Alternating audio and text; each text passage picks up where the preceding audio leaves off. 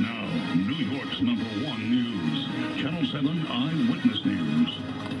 A history of violence. The man accused of shoving his girlfriend onto the subway tracks in Manhattan is the same man who made headlines a few years ago after he stabbed a woman and then tried to toss her 3-year-old daughter off a fire escape.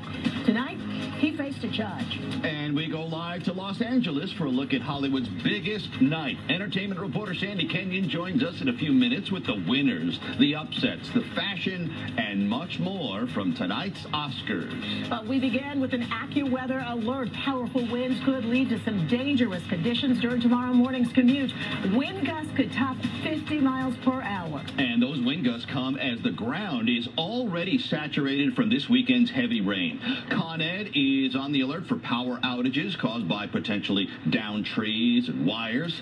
There's also a truck restriction in place for bridges and tunnels throughout the city. Meteorologist Jeff Smith here now to time it all out for us. Jeff? And you may have noticed the wind was already pretty darn feisty out there today, gusting 40 to 50 miles per hour at times. Got a 48-mile-per-hour gust at both LaGuardia and JFK airports. I think we're going to